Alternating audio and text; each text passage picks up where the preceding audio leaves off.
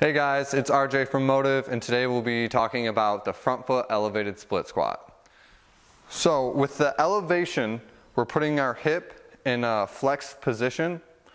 In this position, we can allow for a little bit more quad activation when running through the exercise. So we have our foot elevated on the platform. Hips are going to be pointed forward, not pointing to the left or to the right.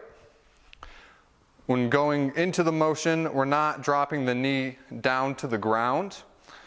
We're thinking we're propelling ourselves forward towards the elevation and then back out. When running through this, if you feel like you have a little bit too much of a stretch through the back hip flexor, it's okay to have a little bit of a forward lean to take some of that load off of the hip so you can get deeper into the squat without having to arch your back to get to the bottom.